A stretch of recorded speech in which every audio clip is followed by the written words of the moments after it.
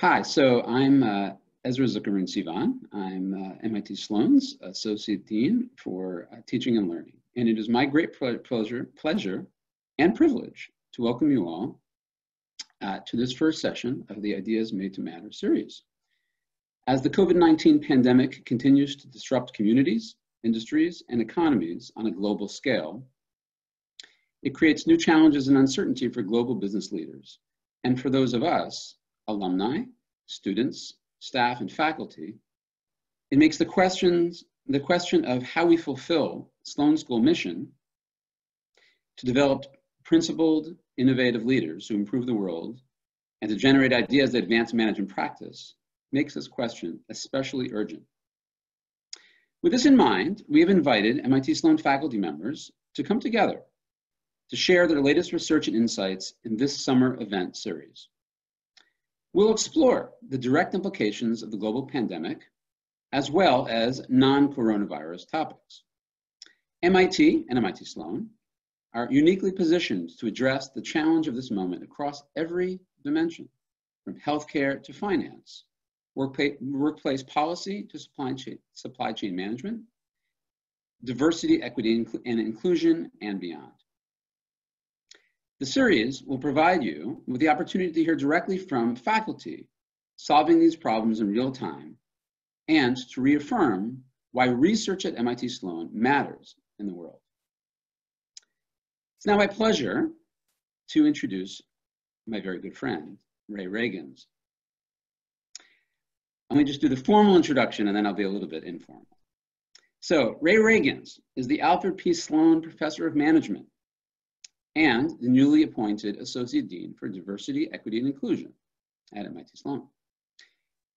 Ray studies the origin and influence of social capital on knowledge transfer, learning rates, and overall team performance.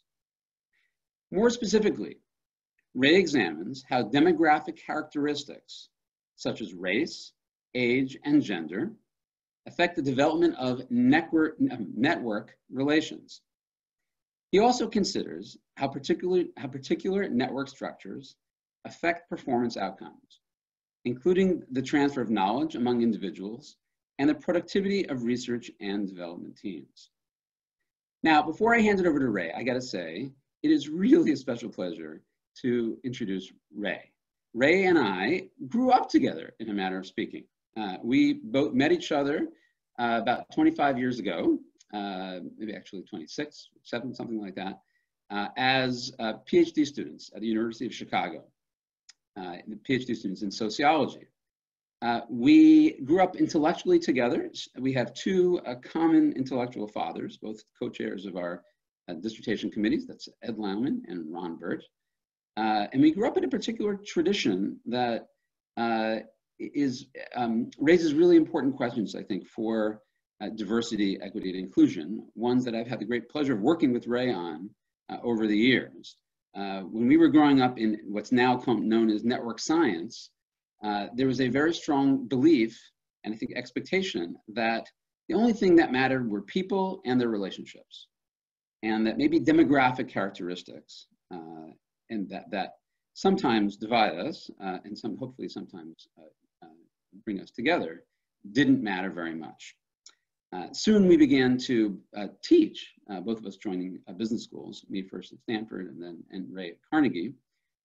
We began to realize that the real world was a little different from this, and to really grapple with these issues. And Ray in particular always took the lead on this. I had the great pleasure of co-authoring with Ray on a couple of pieces.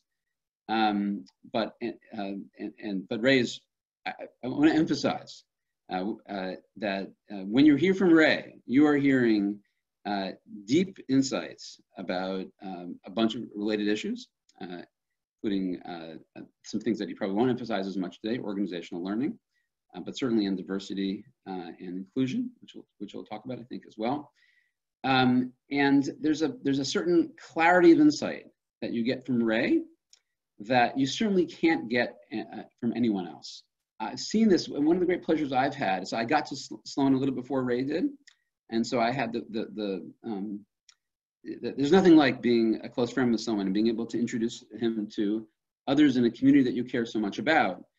and have them be excited about him joining the community and what he can bring to the community. I've had that pleasure in a bunch of different times, different stages of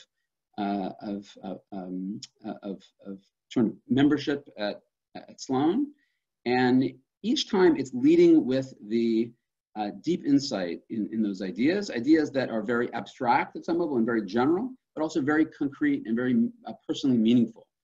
Some of that comes from Ray's ability just to draw people into his experience in different parts of his life, including in his neighborhood in Pittsburgh. I'll let him tell you about that. If we don't, we might get back to it later. I want to emphasize, so there will be opportunity for fielding of questions after Ray's presentation. I will be monitoring those questions, and I'm going to try to bring them together. And I want to thank Lauren and Patsy for everything in organizing that, including our ability to make that Q&A possible. So without any further ado, I give you Ray Reagans. Thank you, Ezra. Fortunately for me, I'm having some internet trouble on this end, so I didn't get to hear all of your kind words. I won't feel much pressure to live up to them. You've kind of thrown me a little bit, but I'll share this. I often tell people that when I joined MIT, I joined MIT for 2 reasons. 1, to be around more sociologists. 2, to be in particular around Ezra Zuckerman and Roberto Fernandez. These were people that, although I was at Carnegie, I worked with them quite frequently. So I need to know if you folks can hear me, because the screen looks frozen on my end. I can hear you, Ray. Fantastic. So I think this is a wonderful forum for talking about some of my early research. And it is because our advisor, one of our joint advisors, was presenting some of his work to alums of the University of Chicago. And after the presentation, someone in HR, or I'll just assume this person was in HR, came up to our advisor with a problem.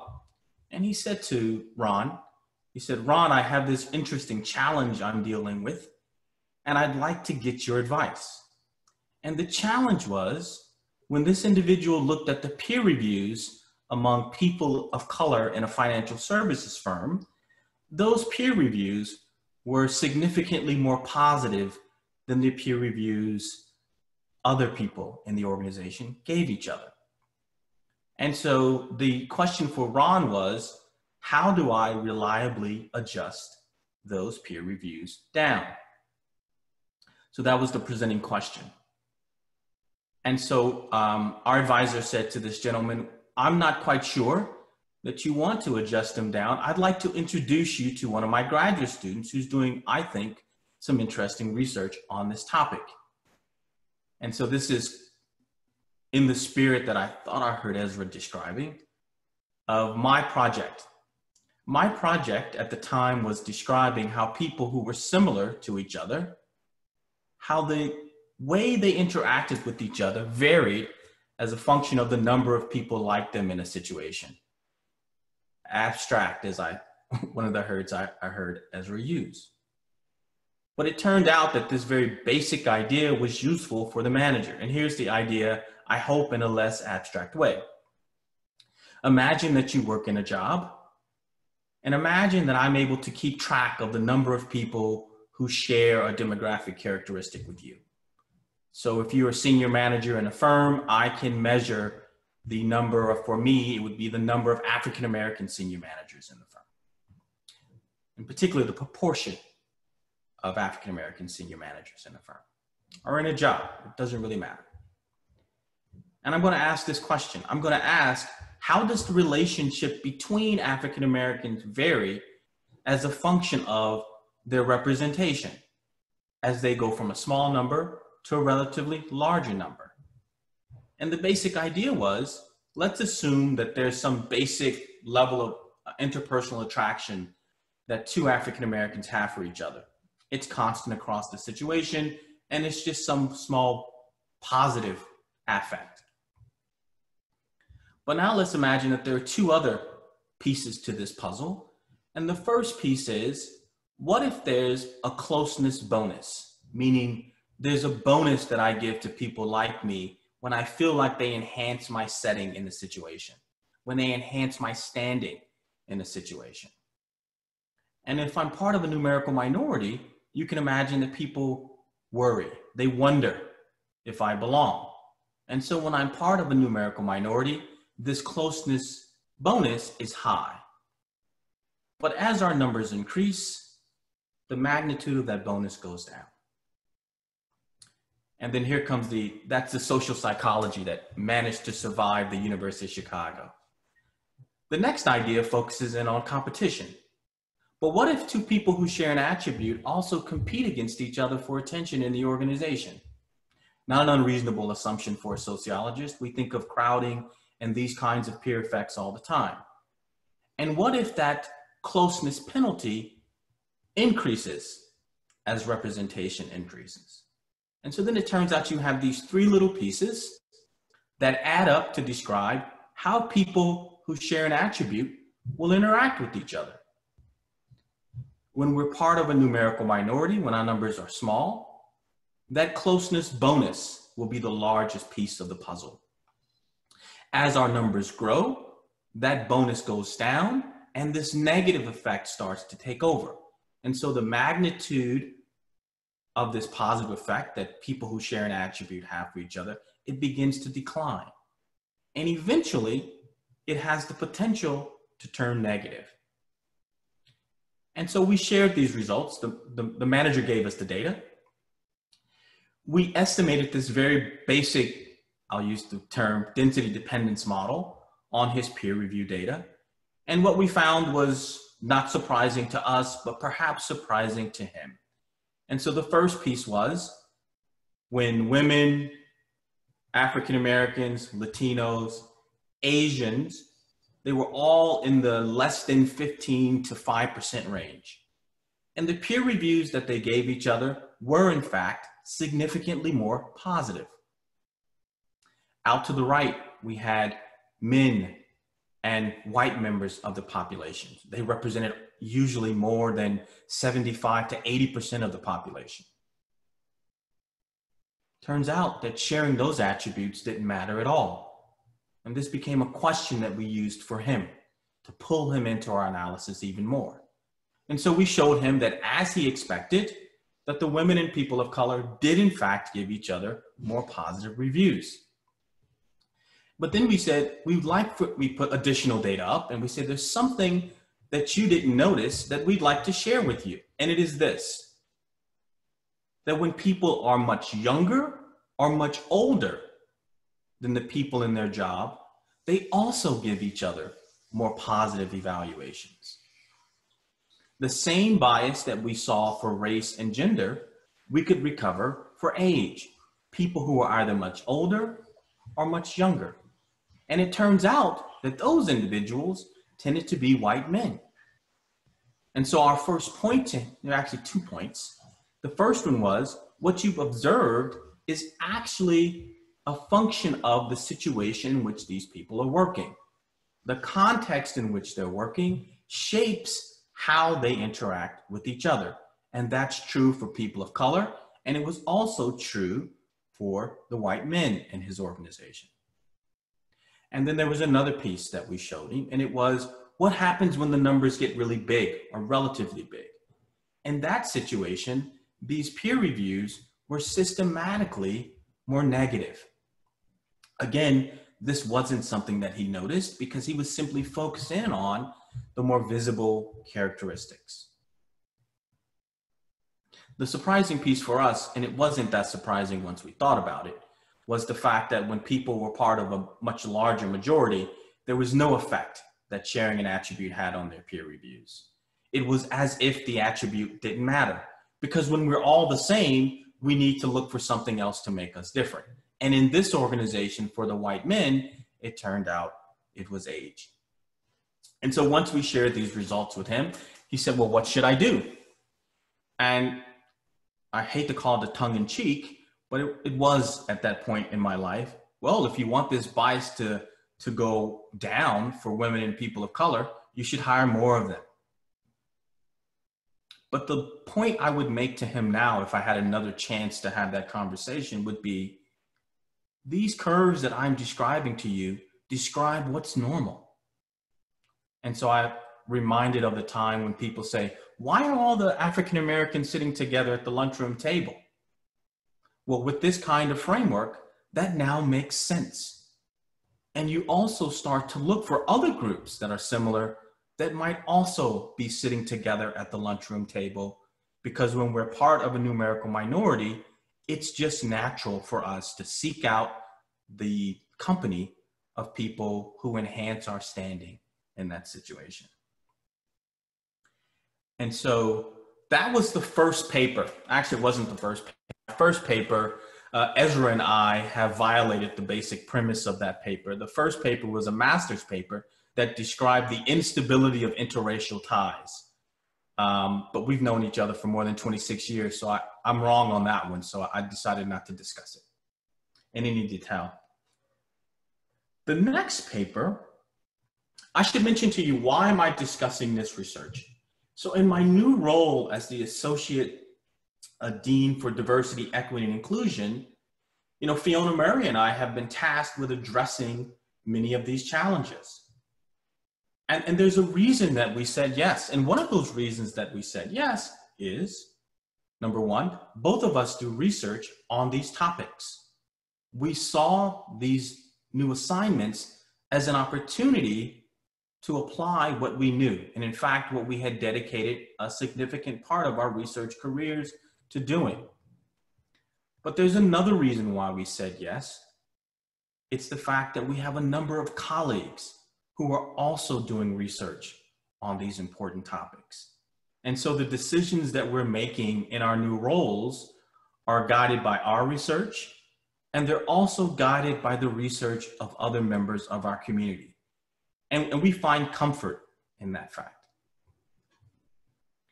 And so the second project I'll share with you is actually a project that I have with Ezra. And I'm forgetting the exact year. I don't want to give away the year, actually. But I remember sitting in my office at Carnegie Mellon. I was on the phone with you, Ezra, and you were in your office in Palo Alto. And we were both being asked to teach a class or a session in our class on diversity. And very much like some of our faculty now who are being asked to teach a class on diversity, we were uncomfortable with that fact. And so we said, well, there's a way for us to feel more comfortable, and that would be for us to simply do some research on the topic. If we do research on the topic, we've become more of an expert in the area, and it gives you a foundation for speaking with authority. And so we decided we would focus in on how the demographic diversity of a team affected the team's performance. And we thought this would be a really interesting thing to study, in particular if we were to add a network lens to it. Well, the challenge was, as we started to read this research, let's just say it was a jungle. When we looked at the research on the link between demographic diversity and team performance, some articles would say, diversity has a positive effect.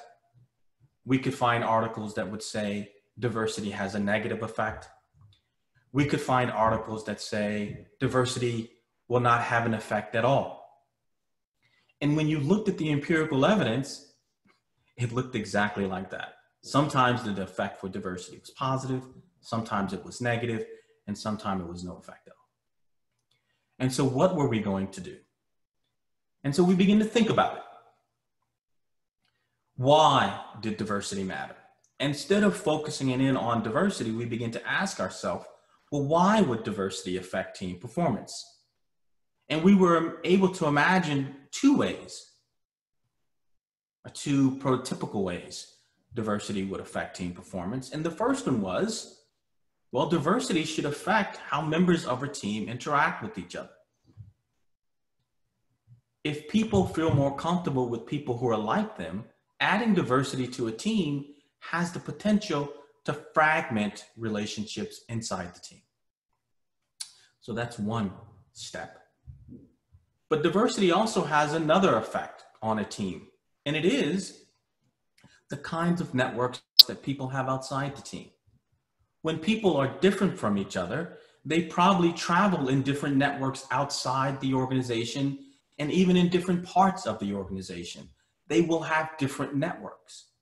And so adding more demographic diversity to a team, while it has the potential to fragment relationships inside the team, it also has the potential to make the relationships that team members have with people outside the team broader and more expansive. And these two network variables, one of them which is about how expansive the team's network is, and the other one which is about how cohesive the team's network is, both of those can have their own effects on team performance. In fact, both of them should have a positive effect on team performance. And so what we developed was this very, I thought, simple framework that described the pathways through which diversity could affect team performance. And it was through these two network variables. One of them we called internal cohesion, and the other one we called external range. Diversity has a negative effect on internal cohesion. It has a positive effect on internal range. And each one of those network variables had a positive effect on team performance. And so we had a framework. Next, we had data. And so we estimated this very basic equation, and the effects look exactly as we imagined. So in addition to shedding some light on how diversity could affect performance, this project also shed some light on how different kinds of social capital could complement each other. Because when we were children, and I think we were children, at the University of Chicago, there was this basic idea that these two network forms of cohesion and range were in conflict with each other. And Ezra and I found a situation where that wasn't true. We found a situation where these two network forms of social capital could actually complement each other. It was good evidence for our argument, but it wasn't perfect evidence for our argument. And our next project in this space, we found better network data. We found better performance data. We found a way to control for the unobserved differences between members of the team. When I'm talking to my students, I like to say there is literally no comparison between our second paper and our first paper. And yet that first paper, I think, has something like 3 times more citation counts than the second paper. So you only get one bite at the apple, I guess, is the moral of that story. So how would a manager use these ideas? And this is where I heard Ezra saying we took a very general approach to these problems. If you listen to that solution, it suggested that the solution was not to focus too closely on demographic diversity. By focusing in on diversity, a manager introduced a trade-off between these two intervening processes that also mattered. And so the lesson for that paper was, don't focus on diversity, focus on the network variables. Staff a team using what you know about how people are connected to each other. That would allow you to realize the benefits of both kinds of social capital. But what about diversity? It turns out if you staff a team based on how people are connected to individuals outside the team, women and people of color tend to, in fact, have more expansive networks when women and people of color are spread out around the organization. The desire for them to interact with people who are like them necessarily leads to a more expansive network. That wasn't for me. Sorry, Lauren, I saw that go up. All right, so that's our lessons. And I think this is so the first paper was much more of what's normal. What can you expect? The ideas around diversity and team performance are much more actionable, especially with the kind of data we have on how people are connected to each other inside of organizations. You could literally build an algorithm to staff teams using these ideas.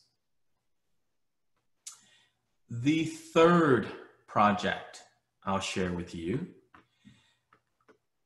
in many respects, is not what you would expect from a University of Chicago sociologist. I'm a structuralist in the way I think.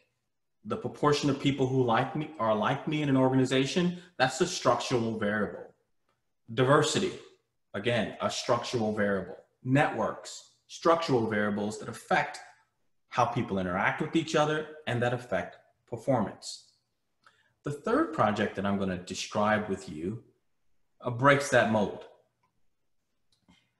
because it focuses in on culture. And it asks the question, well, how does culture affect the performance of women and people of color?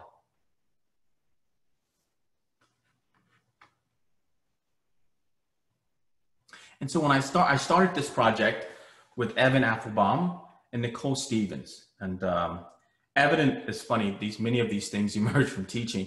Evan and I were teaching the core OP class together. And so we spent most of our time chatting, talking, thinking about the material that we were going to present. But we both also had an interest in diversity. And so one day, Evan came to me and he had this data set where he needed to adjust for a dynamic in the data. What he needed to adjust for is not important. And he asked me if I would do it for him. And I said, of course. And I said, I have this experiment that I'm trying to design. Would you help me design the experiment? And so we said, deal. Well, nothing happened with my experiment because it turns out when I started working with him on adjusting this dynamic in his project, the project was just fascinating. Evan and Nicole had collected this data, website data, from law firms. And they saw this website data as a cultural artifact. The information that firms broadcast about themselves tell members of the organization and people outside the organization what's important. And so they were looking for ways to code that data for an indicator of culture. And so this is where I step in. And so what we did was, we did exactly that. We used not the latest, because this was earlier in time, natural language processing, to basically code these web pages for law firms in terms of the kind of diversity culture that they represented. And it turned out that two ways of thinking about diversity could be found on these web pages. And one of them just talked about the value of equality. You should come to the MIT Sloan School because we have equal processes. Everyone will be treated fairly and equally. And the only thing that matters is the quality of your idea. That's a value and equality way of talking about diversity. There were other firms that talked about diversity in a different way. You should come to the MIT Sloan School because what you have to say as an African American is valuable and it adds value to our discussion. This was a way of talking about diversity where people with their different backgrounds and experiences had distinct perspectives that made all of us better. I love that we're smart enough to know that we're smarter together. And that's what this is. That's the idea. And so it turns out there were two kinds of cultures that we found. And the question was, at least initially, well, which one would matter? And so as we began to estimate these models, we discovered this really interesting contingency that I have to admit to suspecting, and you'll see why I suspected it in a minute.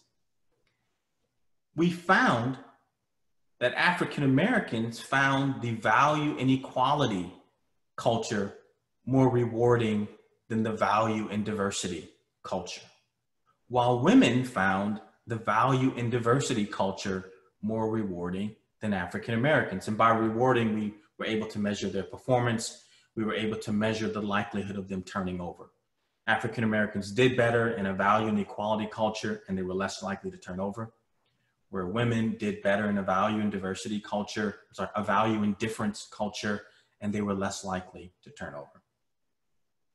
And then we said, well, why? And this is where my suspicion shows up. It turns out that it wasn't about being an African American or being a woman. It was about being part of a numerical minority. That when women, and by this we took people into the labs to run these experiments, and we could manipulate the perceived level perception of representation in an organization. And when I saw myself as being part of a numerical minority, woman or person of color, a small minority, 5 to 10%, the value and equality culture was more appealing to me. As that number increased, when we made people think they were part of a much larger group of people in the firm, they began to value the value and difference culture more. And so we saw it for race and gender, but it turns out that the driving variable was our representation in the organization. And again, this makes sense. When I'm part of a small minority in the firm, I worry about my membership. And so a firm that says you belong is simply more appealing to me. But when I'm much larger in my representation, I'm no longer worried about membership. I'm asking myself, how do I add value here? And a firm that tells me you add value through your unique experiences, now that firm becomes more rewarding for me, or more appealing for me. I could tell you the next wave of this research, but I suspect that's best left for the time that Ezra and I are about to spend together. Is that correct, Ezra?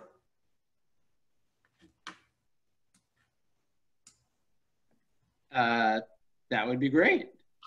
That would be great. Yes, I have to find my Ray. That was fantastic. Yeah, so let's have it. I see a couple of questions in a Q&A that I want to. I didn't say weaker. I didn't say weaker. It's not a weaker paper. That's the way we talk amongst ourselves, right? Well, you know, it's an interesting issue. We can get into it in well, so let me say a few things. So one is I do want to toss you that softball question, which is what's next, Ray? And tell me about how you know, you're going to build on this past. But let me ask you a few tougher questions first. Sure, tough questions first. I should say, so thrilled that you and Fiona took on really important roles as associate deans of diversity, equity, and inclusion. For among the many reasons why it's a huge service to the school, and we're lucky to have you being able to play that role, is the fact that I was co-chair of a task force on diversity and inclusion this past fall. It was a fantastic experience with students and alums, and I know you've been engaging with a lot of students and alums during this process too. And I found myself referring to the paper that you just described with Evan and Nicole Stevens just again and again and again, as you know, because people kept on then mentioning to you. So I think it's just profound. One thing I'll make sure, so on a couple of things in what you said, I want to just make sure that people appreciate as much as they should, and how much they challenge us in various ways, right? So I think, you know, this is intellectually challenging, but also sort of practically challenging, because there really are no easy solutions for this. And I think, so one way I wanted to mention a couple of things. So one is, right, so there's this deep insight, right, which is that you can, you know, you get this different perspective, different orientation to the question of what a firm, an organization's diversity and inclusion policy should be, right? Depending on what demographic group you're in. And then, but then it really depends on, but anyone could be in that position, right? Anyone could want that depending on your relative proportions. Notice how Ray was waiting to see whether I would get this right or not, right? Do I really get it? After all these years, you're still not even trust me. Okay. You've pointed out a very important issue. Right. So from a practical perspective, you and I are going to want different things. Right. Organization. I think that, right. And so, we face this at Sloan, and I think any organization faces this, which is, let's say you're trying to craft a policy, and you've got, just inevitably, how could you not have different groups with different proportions in in an organization? And given the fact that they're going to want, essentially be more inclined, be more receptive to a particular policy, basically a value inequality versus value indifference. How do you square those things? Right? Is there a way to at least make progress in squaring those things? Clearly, it seems to imply, don't assume that there's one right answer to this question. But what is a practical person or practical leader to do, given the fact that you've got multiple groups like this, each one is going to sort of be more receptive or respond more positively to a different kind of policy? Was that the softball question? No, that was not the softball question. Okay. I would say, yeah. So, the structural solution is there's a range of values of representation where the groups will, so organizational management, make sure they're at the same level of representation. This is unrealistic. Another response is, but there's a range of values along representation where they would find the same culture appealing. That also doesn't feel very satisfying. Find the middle ground, in other words. Find the middle ground where they would both find it appealing. Well, I have to go to the next project because this worried me. In fact, it worried me. We should publish the paper with that as the message. Right. I thought we needed another study. And this was the study. And I'm working on it now with James Melody. When you look at research on representation. James, by the way, is a Sloan doctoral student. Who studies culture. So he's my culture expert. If you go back to that first paper that I described to you, the dissertation paper, it was about how representation affected, to what extent did I like people who were similar to me versus if I didn't. And it turns out that the issue there, and it took me a while to really appreciate this, is what is it like to be part of a numerical minority? When I'm part of a numerical minority, I stand out as an individual. People notice me. I'm simply more visible. The funny thing is they're actually less likely to know, they know less about me as an individual, although I stand out more. This becomes the issue. But as our numbers grow, I'm no longer, quote, over-individuated. I'm under-individuated, where everyone is like me. I need to stand out in some way. And so this becomes the real underlying mechanism to all of this, is that when I'm over-individuated, right, I worry about my membership in an organization, which in fact should make the value and equality culture more appealing to me. When I'm under-individuated, I worry about what I have to offer, which should make the value and difference culture more appealing to me. And so James and I we've manipulated those two conditions. We've run these studies, and it's true. It's true for white men, it's true for white women, it's true for African-American women. As an empiricist, a special place in my heart. They always seem to line up with the theory. Special place. Maybe that's not a good thing to say. So we're able to show if we can create a culture where we manipulate those conditions, now one culture becomes more appealing. All right, the world is never that clean. So it turns out that for African-American men, when we prime them to be over-individuated, they really like a value and equality culture. They really excel.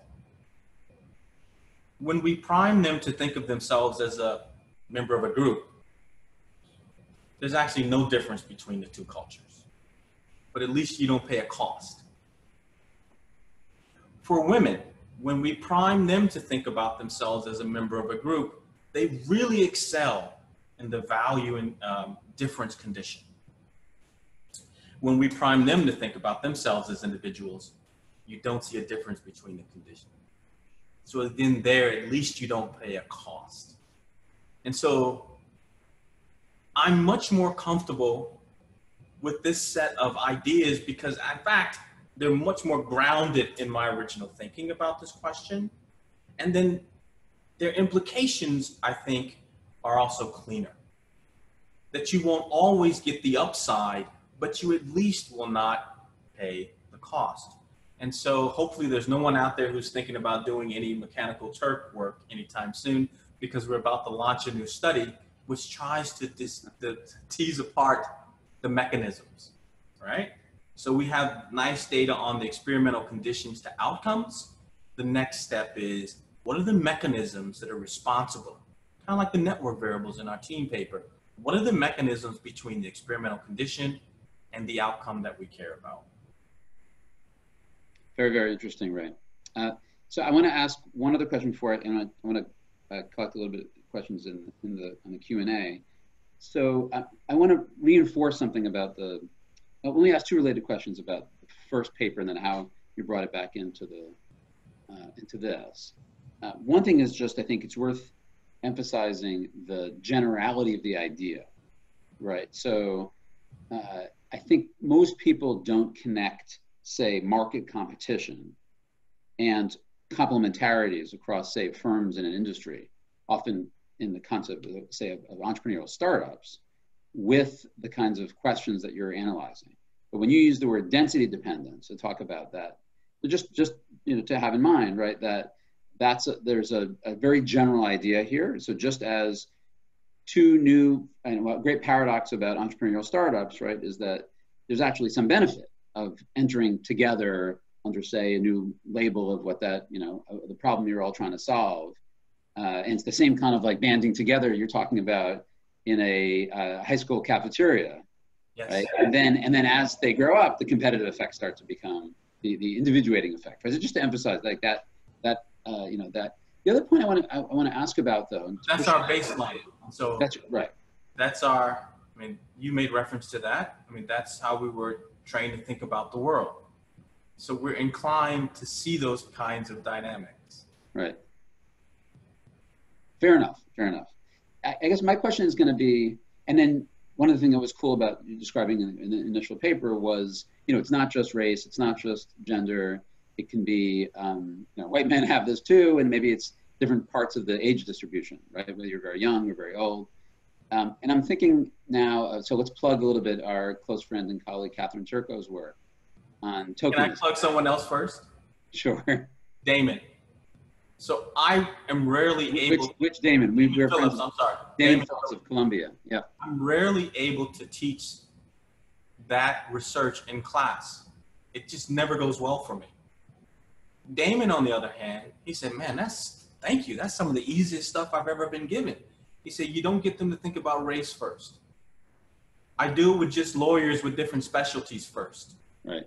And I get them to think through the logic, and they all say, yes, that makes a lot of sense. Right. Then I share with them that this was something that you developed along race. Interesting. So you anticipated where I'm going, right? Which is in part, well, so I think so this is a great paper published by Catherine Turco about the private equity industry. Yes. Right? And when she does, there's actually contrast a little bit the experience of women, and they're typically white women, and African Americans, typically African men in this case, right? And with some sense that actually so images in an industry of the ideal worker, yes, right, vary, and in a macho industry, actually, it may be more disadvantageous to be a woman, at least in the period she was studying, right? But more generally, like, so, and this goes, I think, to what you're describing about the work right now with James, right, which is sort of the way that, so there's numbers takes you so far to a certain extent, right? But then there seem to be societal and maybe industry specific ideas that are out there that are harder to move, at least within some particular time frame. And so I'm curious how you think about that. So yes, so it's funny, we saw, Evan and Nicole and I thought of culture as the solution for demography, in the sense what you're describing. Demography creates certain kind of challenges, and culture can introduce its own kind of solution. It wasn't until I really started to think about this, and I told Kat this, so I'm happy to say it now. She got there first. Demographic characteristics create their own set of challenges, and the culture can either solve it or exacerbate it. That's what in my mind, that's what her paper illustrates very nicely. But she's showing the positive and negative side. And then she focuses it on it at the level of an individual. So there it wasn't so much about representation, it was about the characteristic itself. But I told her this. I said, you know, Kat, as I've thought about new work more, you got there first. And so for you folks out there in the audience who are listening, for an academic to tell another academic, you got there first, is unheard of. So Ray, let me look at a couple of questions in the Q&A. There's one very general one that sort of integrates what you're saying with your work in practice right now on diversity, equity, and inclusion. So the question is, what are your best insights? Or maybe you just give like one on equitable selection and promotion processes and how we correct for underrepresentation well without creating negative effects in other ways. It's interesting, you know, this is an anonymous question. You know, one can wonder what those anonymous effects they have in mind, but you know, I guess you can run with that question as you see fit. Yeah. So this is the reason why we wrote that teams and diversity paper. Mm-hmm. I'm reluctant to answer that question without a little bit more experience, without actually knowing how this works. Short answer is we're going to run experiments and we'll know how it works. And I'm happy to report back the results of those experiments. We plan on doing orientation, presenting some material around bias, implicit bias in particular. And as we discuss it, a thing that I think is important, and I got this from Roberto Fernandez really helped me with this, is Ray, you understand that there's blowback building up in the system, right? And we have to be prepared for that. I don't have an answer. I don't have a good answer to that question. I wouldn't venture a guess. So I'm not punting. I'm saying I want to answer that question. And when I have an answer, how about we got to find a way to register this question? How would we get the answer back out? So there's a question here, by the way, Ray. They want you to create, there's a request for you to create a LinkedIn page or a good place where you can follow your ideas and new publishing. But I assume there's a page for the DEI. Exactly what I was going to say. Right. So as much as we enjoyed reading the task force report and the executive summary, the goal that Fiona and I have is not to write one. We want the web page to be the place where people can go to see what we're thinking about doing and what we're currently doing. And so Kate and her team totally redesigned the web page for us, and that's how we're using it now. So Kate the answer to that question will be on the web page. I'm sorry, say again? I'm just saying Kate O'Sullivan, the director of the Office of Communication. And so we've learned a great deal about these issues from our I would say our current colleague, Rick Locke at Brown. And one thing I loved about what Rick does is that they have a forum where Rick and his team, they get presented with a set of issues and they have a certain amount of time before they have to respond to those questions in a public forum, right? And it's the community participates in these efforts together. We're trying to create something similar to that on the webpage. We haven't gotten there yet. So Ray, got it. I wanted to ask you questions from one of the earlier questions about the Teams paper. It's an interesting question. why would diversity have systematically a negative impact on internal cohesion? It says here, some people are looking for diversity because they find their different thinking refreshing, insightful, resourceful. And I like this last, no, this is, I'm not sure I'm going to pronounce the name correctly, forgive me, from Aymeric Le Boulanger. Personally, I would dislike a copy of myself. Who wants to work with clones when you can work with people who are interestingly and productively different from yourself, is a version of the question. So yeah, why do we assume that in the first instance? It's a good question. So I'm not sure we assume it, we show it. There's a difference, right? Yeah. I mean, I'm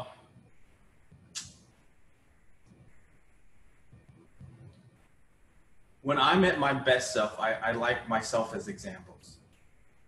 When I'm my best self, I love it when I'm around people who are interesting and different from me. But when I'm not at my best self and those people disagree with me and might appear to have ideas that are better than mine, I'm not always sure that that's going to lead to a productive interaction. And I think that's most of us. That there are in fact times when we find that appealing, but some part of us needs to be affirmed. And we're more likely to be affirmed by people who are like us. I love that answer. I want to notice something and tell me if you agree, right? Which is, and it goes back to a question that one could ask. I don't know if people would appreciate how much pushback you got and get, certainly early on, for the idea that our tendency to gravitate towards others like ourselves, which sociologists and social psychologists sometimes call homophily, sort of love of self, something like that, right? Birds of a feather flock together. And so I think a really important theme that's worth emphasizing is in Ray's work, right, is that love of self is not something to be taken for granted, that it depends, right, on, and sometimes it goes the other direction, right, but, or at least there's limits to it, and it sort of depends on context, right? But it's interesting, right, because I think that the questioner is noticing a tension, right, which is, in general, that is the case, and and we see it empirically, it is the case, which is what we show in that work. But it depends on context, and there are times in which it really makes sense for us to try to limit it, right? So the questioner actually is somewhere that the community that we're trying to create, where everyone feels affirmed already. And now they can move on to enjoying the ideas that are different from the ideas that they have. But when that's not true, when everyone doesn't feel affirmed, when there's some issue around my standing, we're going to find comfort in people who agree with us. So Ray, here's a great question. I think can also link to other research that you've done. I'm guessing, I think, especially on self-monitoring perhaps. And so there's a question here, which is, have Ray or Ezra, the answer is not Ezra, done any research on diversity of personality and how that aligns with race, gender, and other elements of social identity? Here's someone saying this is poignant and I think important. I was recently called, quote, abrasive and told to be, quote, submissive at work for being opinionated and confident, also in quotes, about racial equity at work. So there's a lot in there, but I'm curious how you think this relates to sort of personality. This is also about, maybe biased attributions of personality. It's a lot in there. It is a lot in there. There's lots of work on personality and networks. It's in some ways like the link between diversity and performance. The effects are mixed. But there's one personality characteristic where the effects are pretty consistent and robust. And it's the personality characteristic called self-monitoring. So some people self-monitors are chameleons. I like to say that self-monitors are social pragmatists in the sense that they're really good at reading a situation and figuring out what's the appropriate way to respond or interact. And it turns out that it's the self-monitors that are much more likely to have expansive networks, right? And you can also imagine that these are the individuals who are much more comfortable with difference. Frank Flynn and I actually have papers on this, and I'll share one of them, not because it has any managerial implication, but because it illustrates the effect of personality very nicely.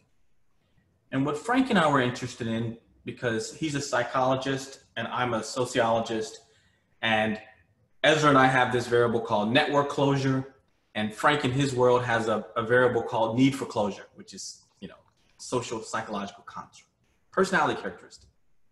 And Frank and I were like, wouldn't it be neat if we just wrote a paper that had those two terms in the title? This is what academics are allowed to do. And it turns out there's this really interesting effect. And here's one way we got at it. That when people have a high need for closure, things have to make sense to them. People who have a low need for structure, need for closure, things that appear to be in conflict with each other, that's okay.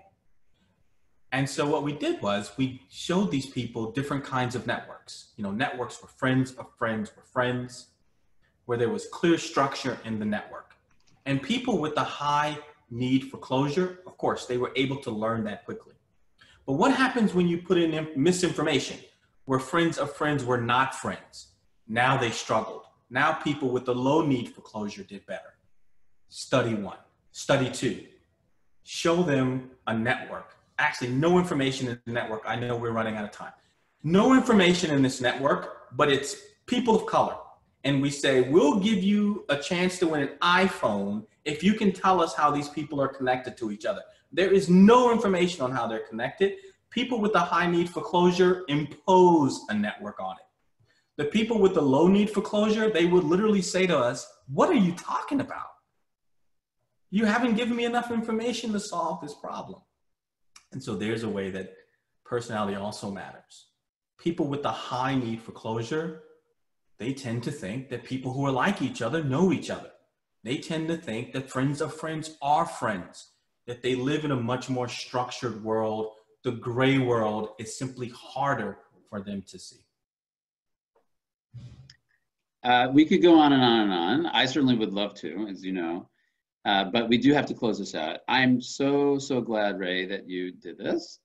I know, as you can tell from the questions, and I just, more generally, can feel somehow through Zoom the real great appreciation for what you shared today. I want to close by thanking you, and also Lauren and Patsy for putting this together, and the Office of External Relations, led by Kathy Hawks. I want to put in 2 plugs. So one is for the next one of these series. This will be a conversation with Roberto Rigobon in 1 week on July 22nd, same time. I also want to put a plug in that there's going to be a DEI, Diversity, Equity, Inclusion Town Hall, led by Ray and Fiona Murray. This will be on July 30th at noon, and look for information about that. So a good opportunity also to wish everyone well. It is challenging times out there. It's great to be able to connect with you in this way, and we look forward to additional ways to in this series and beyond to connect the MIT Sloan community. Take care, everyone. No, don't leave yet. One reason I was willing to say yes to taking this job is because my good friend Ezra Zuckerman had already improved the Sloan community on these dimensions over the last 5 years. This is important that it's said. Thank you, Ezra. I think you've made this I can't say easy, but you've made this an easier assignment. Thank you, Ray. Take care, everyone. Bye-bye.